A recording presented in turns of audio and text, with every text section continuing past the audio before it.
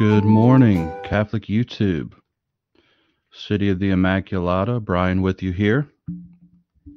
Today we are going to be discussing marriage in the medieval world, and I really feel like I need to begin a discussion like this with a few disclaimers from the get-go. First, I am going to say that given the nature of this topic, this is probably not one for the children.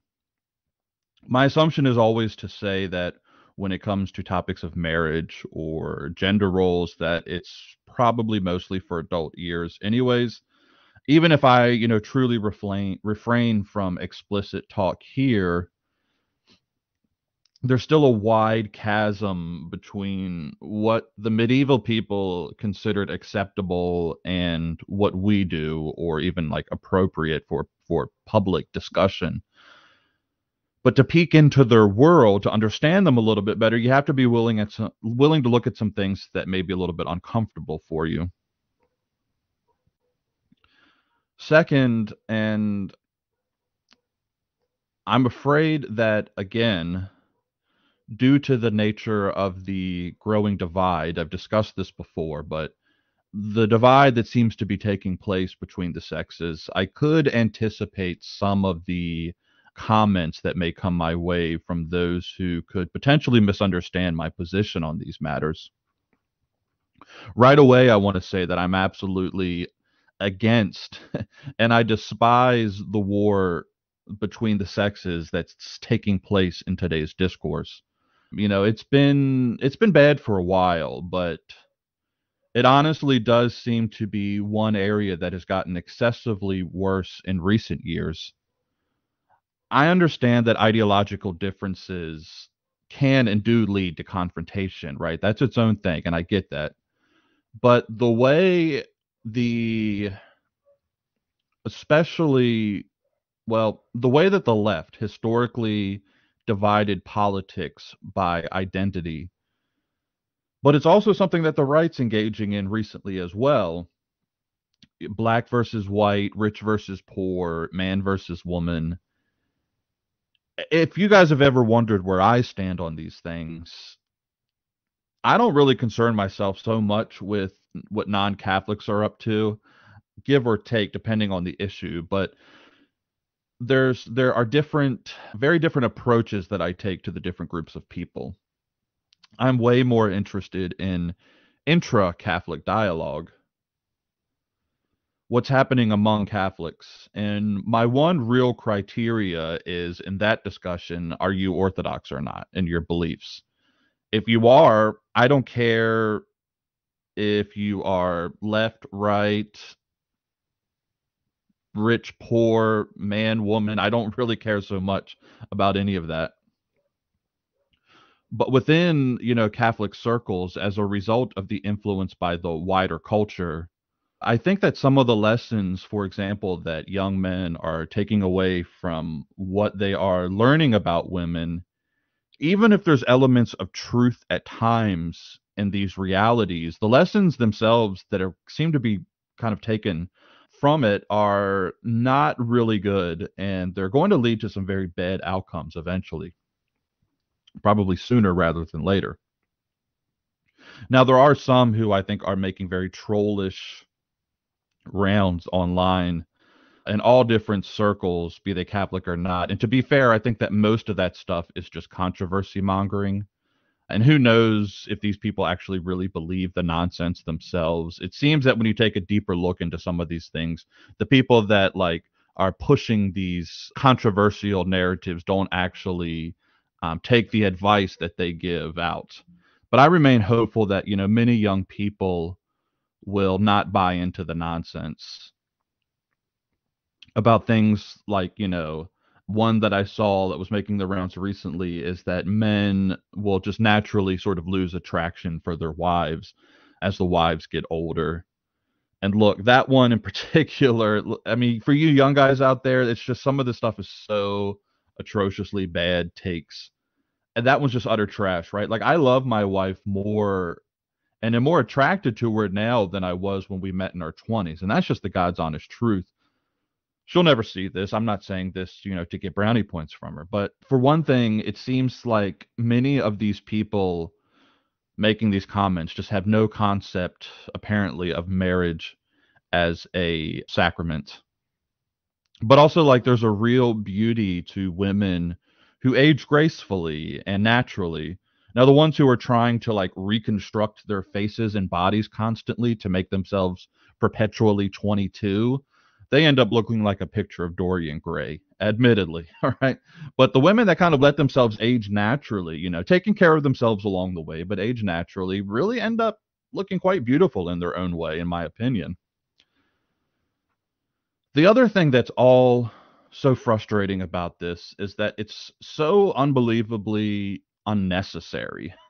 I heard Jordan Peterson say, and I'm not like the biggest fan of Jordan Peterson, but he says some good things every once in a while. And I heard him say that the sexes have managed to get along fairly well through the centuries, through some of the most harsh, destitute of times that you millennials and you Zoomers out there will never even begin to comprehend the struggles that your ancestors went through. Let's just leave aside all the spiritual talk for a moment, right? You are born, I mean, just think about this fact, right? You are born into this universe, this world.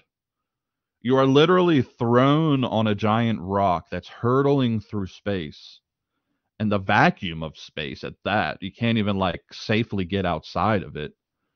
And all around you is evil of the most contrived to the most vacuous. And even if you're born right now today, right, the loss of this friend of mine's daughter is just a testament to this. Even if you were born today and you live for a long life for 100 years, it's still a very short, fleeting thing that's mostly filled with tears and misery. Now, to bring the spiritual in, as spiritual people, we believe that we are hopeful wayfarers, but the reality is that this is our lot. For millennia, men and women have done a pretty damn good job, and excuse my language, but we've done a pretty damn good job of making this otherwise miserable short existence work harmoniously with understanding and respect for one another. Our ancestors carried on not just themselves, but the species. The entire human race is alive today, and we stand as a testament. We stand on their backs. And look at us here today, right? It's so tragic and pathetic. With more than they ever had, yet we are coming to these utterly like egregious like views of how the other sex just does us wrong and they're so manipulative and evil. And this is from both sides, right? Both sides, it's a real misunderstanding. So I hope that by giving you some insight, this is a series of videos that we're doing on the medieval church and the medieval people, that by looking at this small group of people, right, medieval Europeans, that maybe it could help you see things from a different kind of perspective. Now, again, I want to be clear that though these people are not perfect by far, they were not necessarily the ideal, but they had some takes that are worth discussing and ruminating in your mind and thinking about, and maybe even at times pitting against our own presuppositions. I will be saying and covering things here, and I don't want to make it seem like I'm giving a blanket endorsement of this stuff, but it's intended to kind of make you think. And there's so many facets and fascinating areas that I would want to take this, but I want to do several things here. I want to give kind of a purview of how the idea of marriage as a sacrament develops in the West in the High Middle Ages, and how it corresponds to certain philosophical changes that take place, often at times at odds with the prevailing views of gender that existed within a given culture. Which gets me to an obvious but kind of necessary to express point that across different parts of Europe over different time spans, attitudes shift and change, right? So the 11th century Italy isn't necessarily going to look like 11th century England, or 11th century Italy isn't necessarily going to look like 15th century Italy for that matter. And these things are fluid, and I think we oftentimes, because when you're 500, 600, 1,000 years removed for something, it's oftentimes to see the difference between, say, the 11th century Europe versus the 12th century Europe, or even the 13th century, and so on. The other thing is that we are trying to get at here is that the average life, excuse me, the life of the average person, not many people bother to write about them. One instrumental concept, one of the sort of master keys of this whole discussion that you must grasp when it comes to this, or really any subject pertaining to the Christian story, you'll very often hear people say, especially today's dialogue, oh, you Christians, you're just hypocrites, and Christians, they never live up to societal ethical standards. The problem with that is that the standards by which we judge Christians is standards that came about as a result of Christianity itself.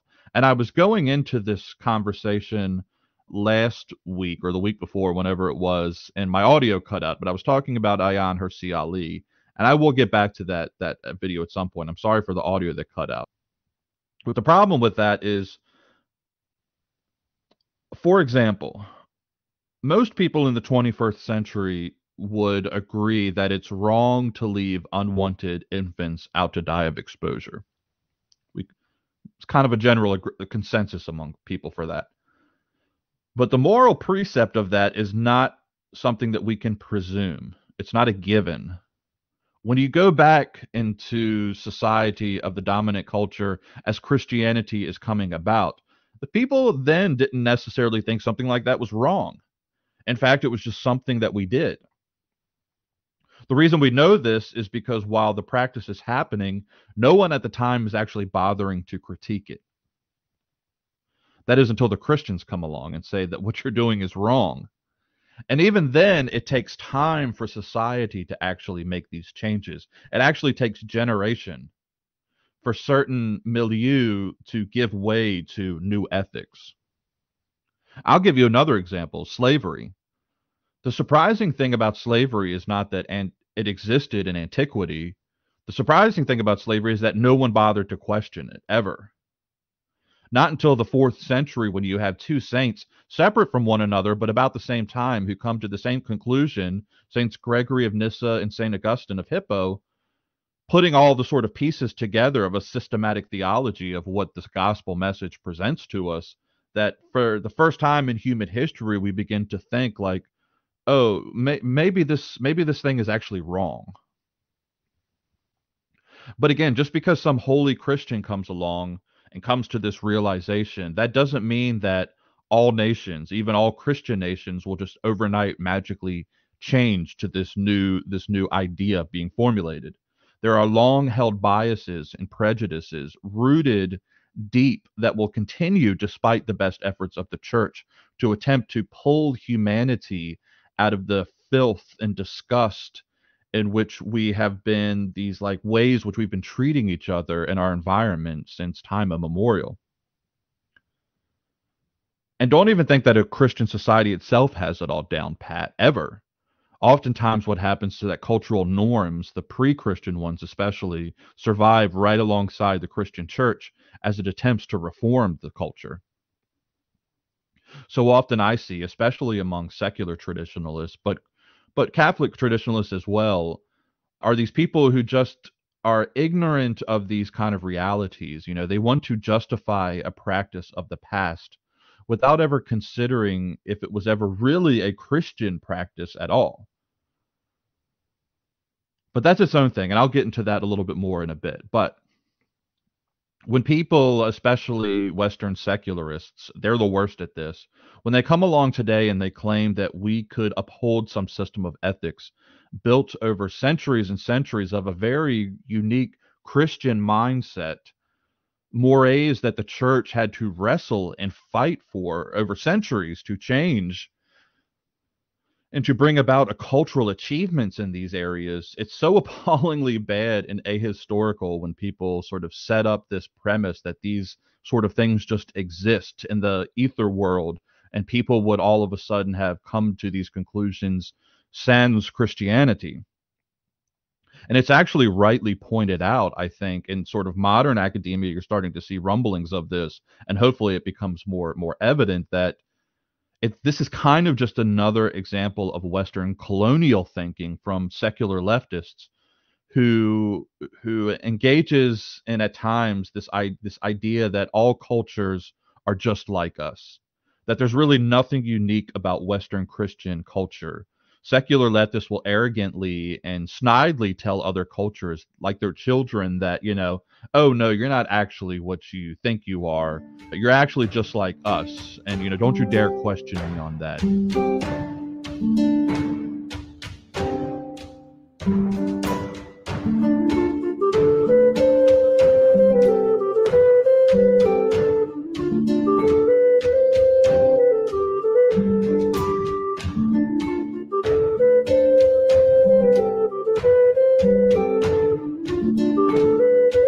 Now, all of this is to bring me about to today's topic, marriage and gender roles. And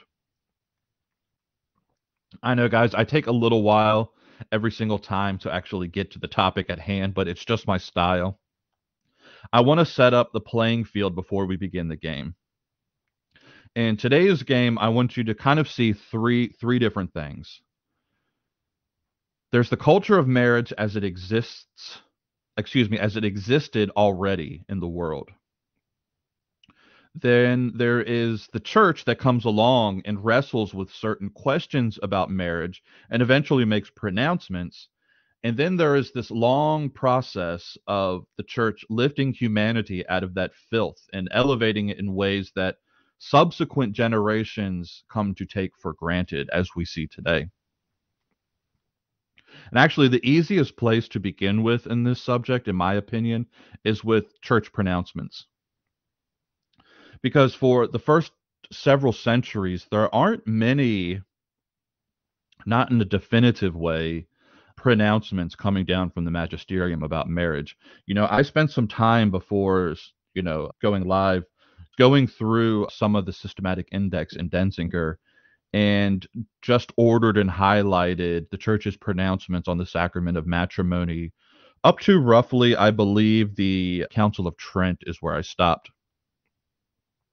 Once you get to Trent, you in the Catholic reforms, you really begin to see a much more official statements being said from the magisterium. But before Trent, though, there's not a whole lot. And I wanted to take just a few excerpts for you guys today from Denzinger, just to kind of get a look at what the church is very early on saying about the sacrament of marriage. So from Denzinger 88, we have Pope Saints 384 to 398, and he gives us, as far as Denzinger gives, the first official pronouncement on Christian marriage that we have. And this is what it says. But you have inquired concerning the marriage veil, whether one can receive in matrimony a girl betrothed to another. Let this not be done. We prohibit it in every way, because if that blessing which the priest gives to the bride is violated by any transgression, it is like a kind of sacrilege among the faithful. So, very, very first official church pronouncement, we have Pope Siricius writing in the epistle to Himerius that you should not receive in matrimony a woman that is betrothed to another person. So, the very first thing we're looking at, you'll notice, is the validity of marriage, right? Next, we're going to look at Denzinger 307, and that jumps ahead quite a ways. 307 is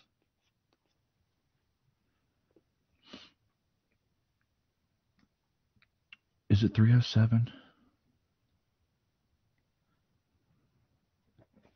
Bear with me, guys. I got to pull up the index here.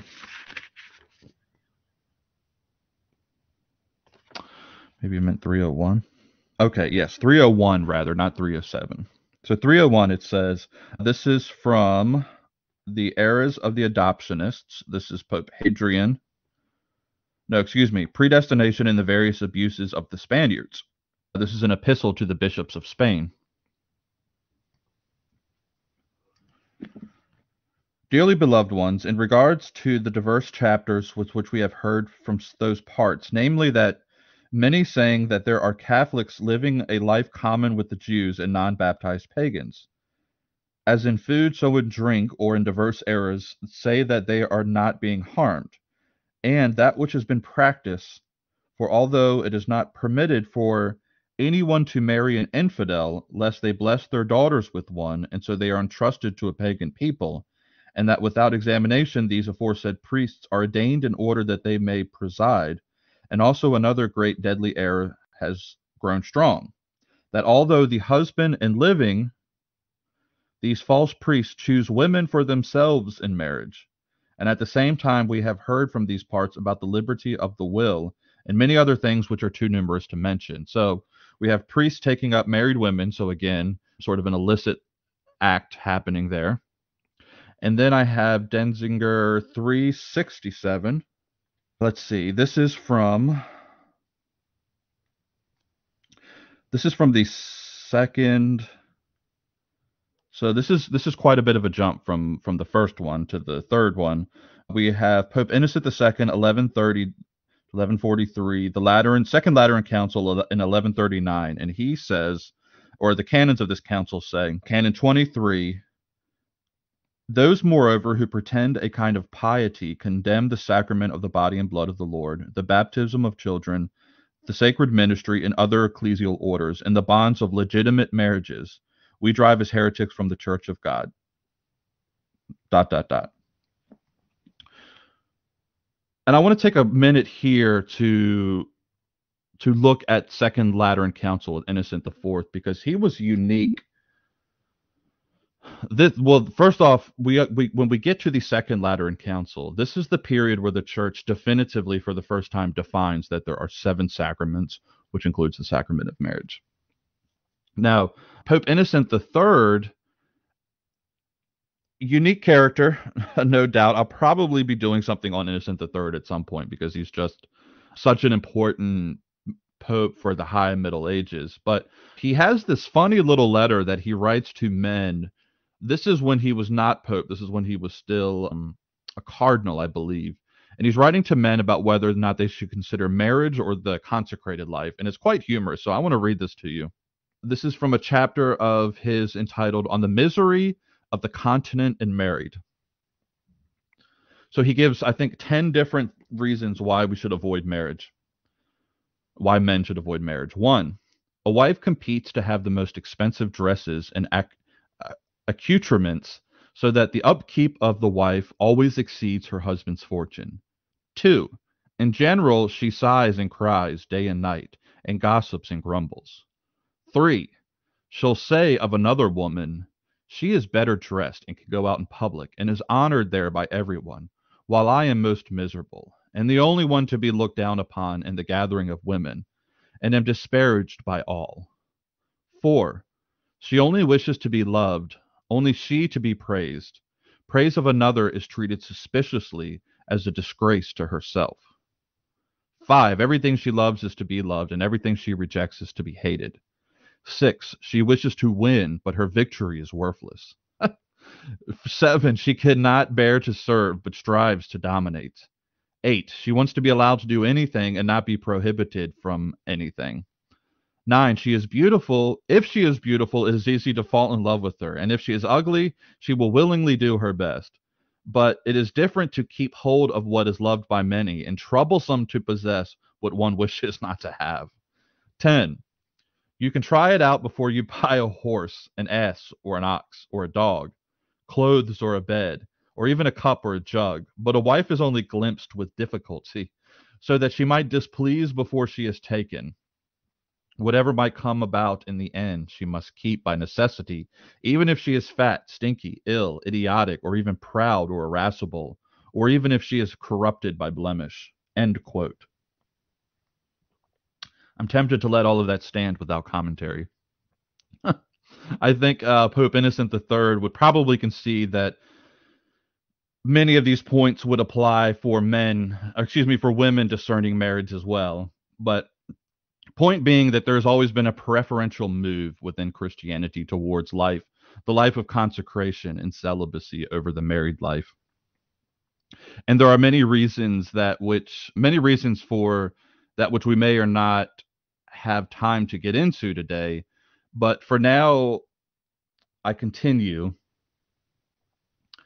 Okay, I'll give one last one here. I've got 465 from Second Leon's again. Let's see, 465.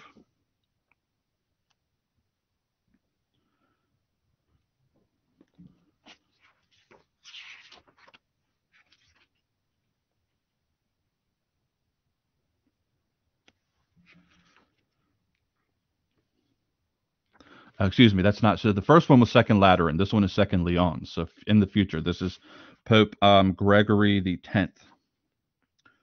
The same Holy Roman Church also holds and teaches that the ecclesial sacraments are seven, namely one baptism, concerning which we have spoken.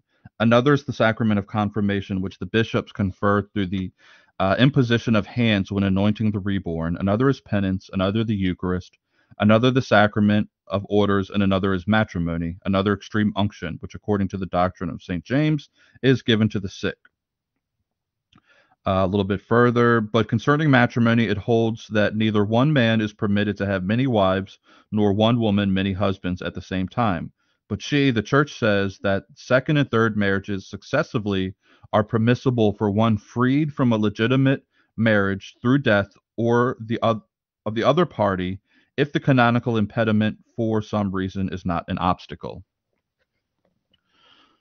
Okay, so it's Second Leon's upon which we have in 1274, at the height of the medieval period that we are discussing today, that the church pronounces that there are seven sacraments. So as I'm reading these, and there are several I've omitted for time's sake, but you may be thinking like, wow, okay, so the church is like hyper focused on the validity of marriage over their efficacious sign as a sacrament. But this is actually a really important point to note, especially when you're thinking about the sort of ethical framework we function under today. Now, while there are certainly some good treatments on marriage in the early church, we have, I think I put it up, but we have somewhere the homilies of St. John Chrysostom on marriage. There's still not much written in this sort of like a sort of beautiful flowery style that you would get from later, especially from like a Pope St. John Paul II on marriage, or even like a Bishop Fulton Sheen or something like that, where the church, especially starting in the 20th century, really begins to develop the sort of idea of marriage and how marriage is efficacious for us as a grace. But as far as the validity goes, while you may think that is like the church just being its overly legalistic self, as we're often accused of, without realizing it, and in some ways, the Me Too movement, though I'm sure most of those people would consider themselves far superior to those intellectually barbaric churchmen of the Middle Ages, but they themselves, in many ways, are the inheritance of a Christian ethos, even here, because the ideas of consenting parties are once again by far not a given.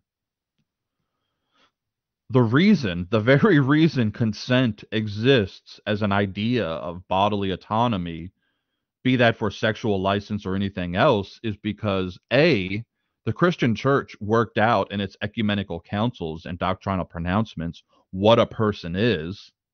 And this goes everything from, the early church, from the ecumenical council of Nicaea, discussing the personhood of the Trinity and of Christ, all the way up to like in the high Middle Ages with the Scholastic period, all the way up to somebody like Scotus with concepts of haxeity and individualism. Personhood alone in itself is not a given. Mao's, if you dare you think that it couldn't easily be undone, Mao's communist China, for example, experimented in assigning people numbers instead of names, because names implicitly imply individuation, where if all there is this sort of mechanistic atheist universe that the Communist Party believed in, then the idea of you as an individual is but a mirage, right? It's a social construct, as they like to say. But then B, the church, in her quote obsession with the validity of matrimony, determines over time that it's actually spousal consent is one of the defining factors in what makes a marriage sacramentally valid in the eyes of the church. In fact, this is why we have customs that carry down to our very own day in the sort of rubrics of the marriage ceremony.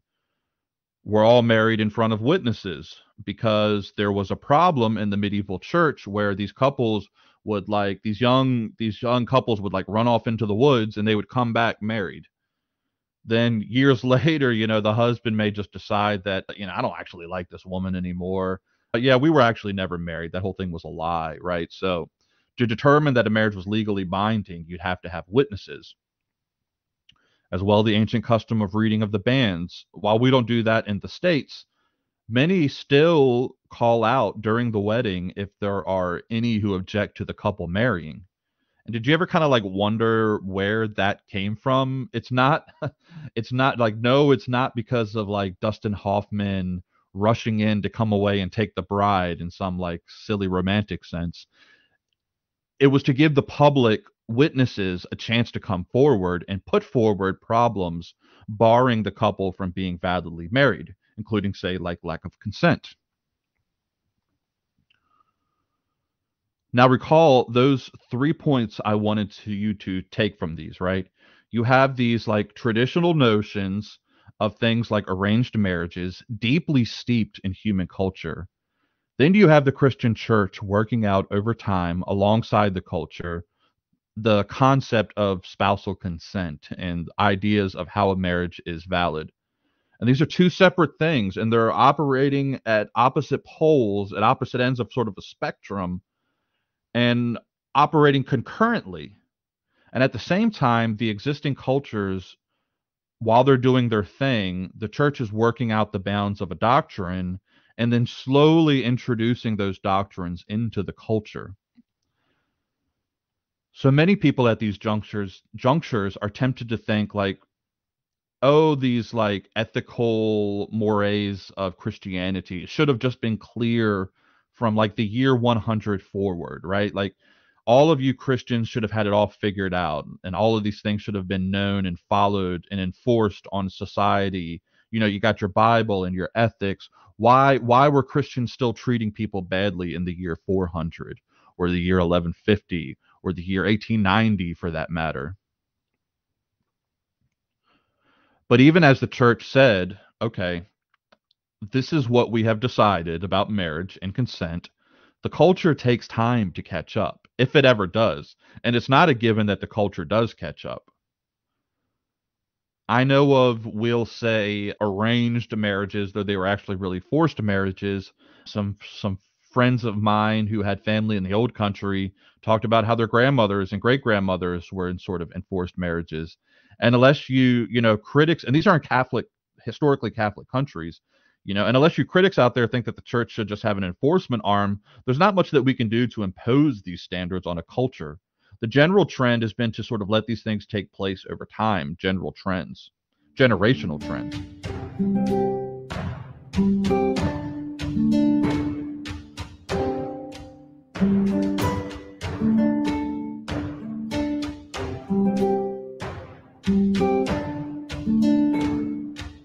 Now, one thing to start transitioning this conversation over to the discussion of gender roles, something related to marriage, is the age-old practice of the dowry.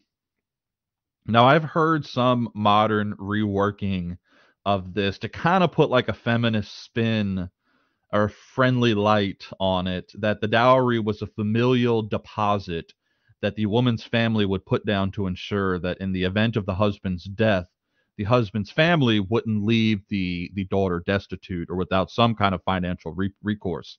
And there's truth to that, but it's by far not the principal reason for the dowry. The principal reason for it, and I'm sorry, oh ye modern women who, have your sort of presupposed ideas of what the Middle Ages were like, or the history of the world was like in general, is that women were a financial burden to a family. Throughout most of human history, up to the Industrial Revolution, really, and even then, really not until the invention of the assembly line and when World War II lost a huge portion of its manpower to the conscription. Historically, men were prized not because they were somehow like inherently better or they were seen that they were had more worth and dignity, but they were more prized because their manpower, right? Their actual physical manpower could be better exploited.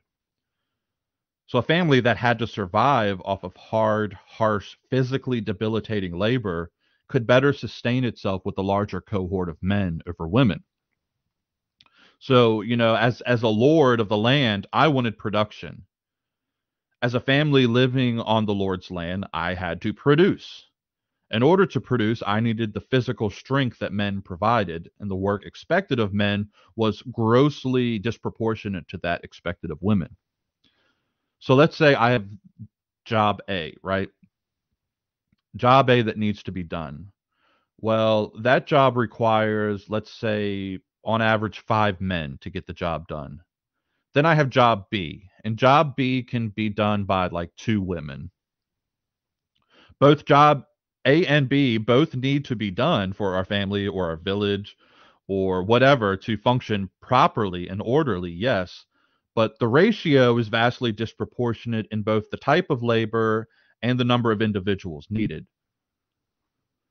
So then my son wants to marry, right? He's one of my 5 men that I have. But I already have a wife and I have a daughter who's not of age, both of whom are handling job B for me just fine. It would be a financial burden for us to take on another woman. So I'm gifted with the family's gifted with the dowry. Then she, as a daughter, will be expected to provide my son with sons. Again, not because they're like greater dignity. Like your average peasant isn't thinking, oh, patriarchy because he wants to own women. It's because the sons made it possible to keep your inheritance. And because sons could work the land the family was renting from the lords. And legally, the lords class, you would pass on your inheritance of the land to your son. Now, I want to point out here too that this was really has nothing to do with the church per se. This is just how society functioned. And honestly, this is how society has functioned through most of history. Women were just burdens, not because of anything that it had to do with who you women are as persons, but because of the work that you were or weren't able to do. Now, as far as roles go, gender roles, this is really interesting because medieval people, in some ways, lived in a world that would look topsy turvy to us. I can't say, I'm not much of a student of modernity. I can't say exactly when these things began to change. I have an idea. Possibly some of these ideas began to change with the Protestant Reformation and with the coming of the Puritans and with the Victorian era, at least in the English speaking world. But many of the ideas of sex as gender and many of the stereotypes of the roles of gender have been kind of reversed in modernity than what you would have expected in the Middle Ages. And some people are quite shocked by how much this is so. But before I give you the example, I want to be clear that the sources that we have for these things, we always have to ask, right? Like when a person's writing something down, is this just the person's like sort of peculiarities coming through the pen, or is this actually how things really were? Because we unfortunately don't know as much about the life of the vast majority of medieval people because no one was really writing about them. Most of what was written was about the upper classes of nobles and lords and monarchs. But keeping that in mind, right, there is a hilarious little pamphlet from the 12th century England that's very helpful because, well, it sort of perfectly illustrates how they viewed the sexes back then. And it's called the Urbanus Magnus, or the Book of Manners. It's not very long, but the idea was to instruct young men. And this is why it's so helpful because it gives us an idea, it gives us a glimpse into what was going on sometimes in the lower classes because So in the 12th century, there was this rapid increase of wealth and social movement, and the need for training and etiquette became very important because you have these men who are no longer just born into wealth, they're actually earning it. So they're coming from a lower class, working their way up to a higher class. And this book of manners, is addressing how these men need to learn the etiquette of the higher class. So, a few of the things that this book takes for granted is that in preparing young men, we have to inform them of how women really are. And in the Middle Ages, women were seen as the ones with certain uncontrollable lusts and urges. And I kid you not on this, right? Where the trope today is that men are just dogs, right? And men can't keep it in their pants, and that women are the pure ones and the quote gatekeepers of sex. Medieval men were like, nah, nah, women, guys, expect your woman to cheat on you. Expect her to always want it, even when you're tied up with more important affairs of the state or the house, she'll be nagging you for it. Now, the author does grant that men have certain needs, which is sort of an illustration at times of the reality of things, because he goes into the fact that if you're a young man and you absolutely must do something for your urges and you go to a prostitute, just be sure to do it quick and get it done fast and get out of there. But the assumption is that if you do not meet the needs of your wife, and it's hardly possible that you will because women are insatiable, she will be getting it elsewhere. She will be getting it from, and I quote him here, quote, with a cook or a half-wit or a peasant or a plowman or a chaplain. Such are the things that charm and delight women, end quote. But he also warns these young men to sort of look away from, quote, whatever your wife does, do not damage your marriage.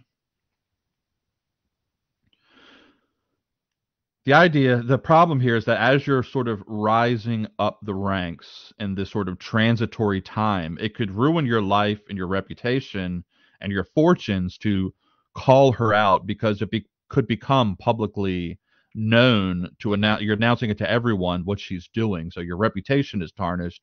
So it's kind of like he's advising you, look, this is what they do, just expect it and get on with things. And this even, these some of these things about how women behave is this sort of same for same-sex relations as well. So, like, look, when you women want to say that things are like were just so awful for your sex in the past, well, in many medieval places, there was no real punishment for women engaging in relations with women. Now, no one would tolerate it as a lifestyle. They had no idea of the notion of an intrinsic proclivity towards the same sex. But when it happened with women, being with women, it's just kind of how y'all were, right? There was no real like when you go back into the legal precedents in the medieval church of the state prosecuting, there's not a lot about women in that. We know it's actually happening because we can go to sort of like penitential manuals and we see that priests are given like certain advice about what to say to a woman who's confessing that she's had relations with women. But as far as like prosecutions go, it's not really happening. It was actually the men, and in particular, without being graphic here, it was the effeminate men who were punished. And why were they punished? Well, because they were behaving in ways that was disrupting the natural order by behaving like women. In fact, it was kind of grounds for being ridiculed by your buddies, by your pals, if you were seen as a man that slept with a bunch of women. It was kind of like, hey, bro, that's kind of gay. I mean, that's how they viewed it, right? Because that's what women do. Masculine men were seen as having better control over their impulses. So, how things have changed, how the optics have changed, over time, have they not? So going back to the Book of Manners, right? He's giving advice to men who are propositioned by the Lord's wife. And he basically says, look, you're a peasant worker. You're worked your way up into the upper classes. She's exposed to you now. If she makes a pass at you, well, you're in trouble, dude. I mean, you can turn her down, but she could come up with some kind of trumped up charges to bring against you, and she's a vengeful female. She'll likely will. If you give in to her, well, don't let the Lord catch you. The Lord is the Lord of the manor, and he actually says it's in your best interest just to pretend like you're sick. Right? Anytime if she tries to make a pass at you, just say you're ill. And I'll tell you another kind of interesting thing about all of this. Right? The idea of romance as a thing, right, as a genre in the medieval period, well, for one, it comes out of the medieval period, but it begins with this thing called courtly love. And I'm not an expert in courtly love. It sort of began in the French court. But if you are tempted to think of like these romance and courtly love as like the OG simps, the original simps, reciting your little poems to some fair maiden that's not gonna like give it to you, well, it's a little more complex than that, right? Because much of the assumptions about the suitors in chivalric romance were that they were men who were wooing married women. And much of what was built around that notion and much of the assumption of other men was that if you were engaging in courtly love, you were sleeping with someone else's wife. I mean, even the Arthurian legends give us a hint at this, right? I mean, you have Lancelot and Guinevere having an affair against Arthur. So it's this like fear that like permeates the minds of medieval men. There was like something of an obsession with it that well, she may be married to you, but what she really wants is this kind of like studly knight over there. But again, how much of this is true versus how much of it is just this like inbuilt cultural distrust? I'm not for sure. It's hard to say, really. And not to pick on the knights, because there were some actually very admirable traits with certain knights. Like I remember, so to be a knight and to be married, like, and to go off on a crusade or to fight in a war, you had to get a dispensation from your wife because you were leaving her and you could cause her to sin if she came to the need of needing the marital act. And so you would get a dispensation from her, but there's these like really like touching stories about how when knights come back and like they survived, they come back home and they live the rest of their life and they're dying on their deathbeds. A knight would bring in his wife and on his deathbed make an oath to her, that he, on his word and swearing on by God, that he had never been unfaithful to her when he had like left, because you're going to the ports wherever you are, right, in the Crusader lands or wherever you're going, and there's going to be temptations from women that have always been available in certain military ports. So he would make, and that's a serious thing, right? Like these people took their faith very seriously. So if you're on your deathbed, right, and you've done everything else, you've had your extreme unction, you've seen the priest, you bring your wife in, it's one of the last things you would do is tell her, I have been faithful to you this whole time. But overall, going back to the beginning, I do think that both sexes have managed pretty well to live together, right? Even with all of these absurdities that always exist in any time and culture, the church has really elevated marriage as an institution. And it's never been easy for either sex. There are certainly restrictions that held certain talents of women back historically, but so too for men. But that really has nothing to do with the institution of marriage and what marriage provided men and women in history. Most men could expect to live to 40 roughly, and if you're lucky you had a few of your descendants survive, and even then there's a good chance that your descendants were going to be raised by another man, because 40 isn't very old, so there's a good chance that your wife would probably remarry. So you're incredibly blessed if you got to see your grandchildren, or you got to see your wife grow old, or as a wife, you got to see your husband grow old. So I have gone on here for almost an hour. I don't see any questions. I'm going to leave it at that. Hopefully the audio has been good. I tried out a few new things with this time. Um, I want to come back to a few things on this particular topic that I think are pertinent and interesting, but looking at the time, it would just take me way too long. I would end up being here for at least another 30 minutes if I try to open another can of worms. But I just want to end this with, for those of you that like look at all of these people that are giving advice about traditional marriage or disparaging marriage, and it's just a lot of noise right now. It's almost hard to even like wrap your mind around how insane things are right now today. And I'm not trying to be like boomer on you, like, oh, back in my day. Like back in my day, things were screwed up as well. Just we didn't have the internet with everybody plastering it all over the place, social media. So things have always been kind of screwed up. Marriage has never been easy.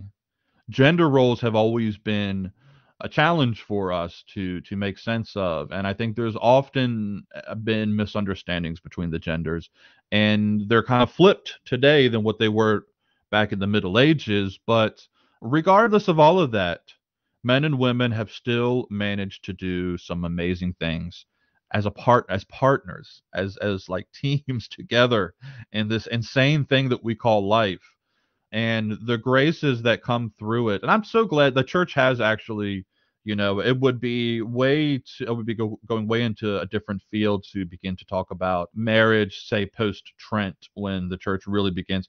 But you do also have some even before Trent, like you have Aquinas, Bonaventure, Scotus. You have these great scholastics writing some pretty beautiful things, and even if it's in an academic way about marriage. So the church has been speaking on these things for a while. It's not like it hasn't. The majority of the pronouncements have been very like legal and kind of dry, where at least from the 20th century forward, there's been some really great stuff and works written on marriage as a sacrament and how it helps. And so guys, don't get discouraged out there, and women don't get discouraged either. Like, I know some of the women might be like a little bit like rolling your eyes if you've never heard about how medieval men wrote about you or how they thought about you.